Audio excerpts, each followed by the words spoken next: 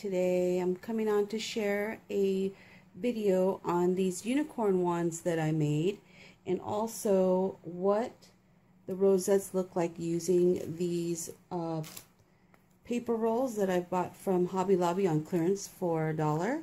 So I wanted to show you this and also my unicorn wands.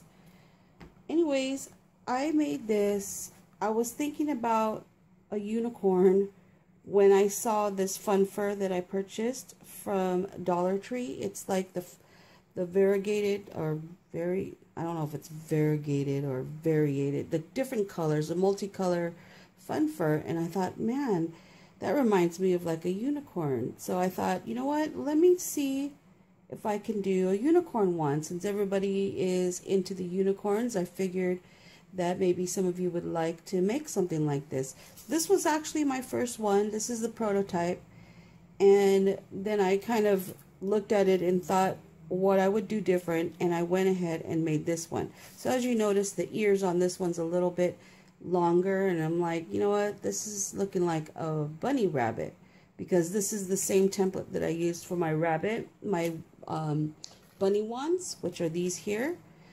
So I used the same template, and I figured, you know what, let me make the ears a little smaller, and I wanted to change the unicorn horn to a gold one. I was looking for actually like silver. I was looking for a silver pipe cleaner. I just haven't found any, so I don't know if I even have any, but I did find gold, so I did gold. And this one here is twisting two colors together, which are these ones here. And then I used this one for the gold one. And then I had made these flowers before, and I do have a video that I show how I made these paper roses, and I will link that in the description box if you have not seen it. So yeah, so I did the unicorn, and I made the ears a little smaller. I did use the same template that I did for my bunny wands, and what I did was I took the template and I drew a line to where I would stop. So that's how big the ears are. And then what I did was I just traced out just a smaller piece for the pink in the ear. So it was really easy. I didn't use any dies for this. I didn't use any dies for the rosette as well. And then another thing I had were these little eyelashes that was so cute and perfect for this project. And I actually have that in this stamp set that I hauled from Michael's, and it was on clearance for, I think it was like $2. And those are the eyelashes that I used. So it was perfect. So I did it to fit these eyelashes where it would, you know, fit nicely on the unicorn's face. And that's it. And then I used Tim Holtz Distress Inks.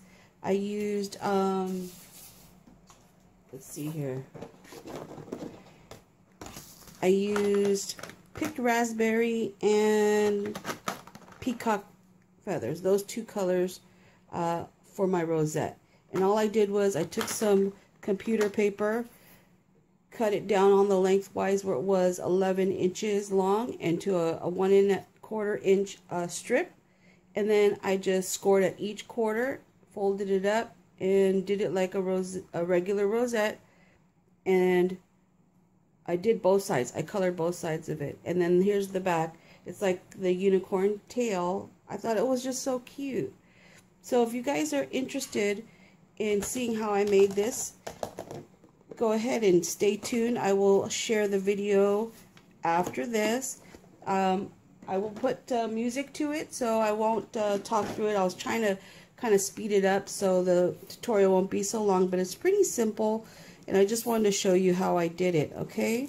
So that's the unicorn one, and here are the rosettes that I made using those rolls of paper. So here's this one, and then here's this one, and here's this one.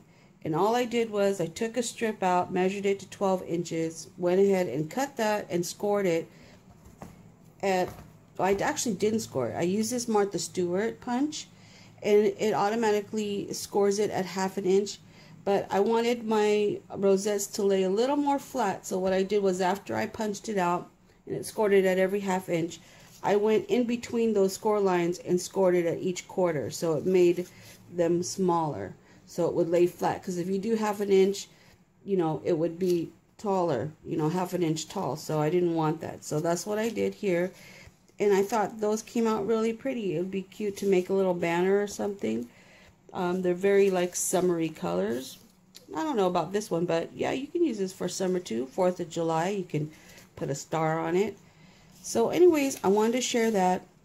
And let's get to the process of how I did this.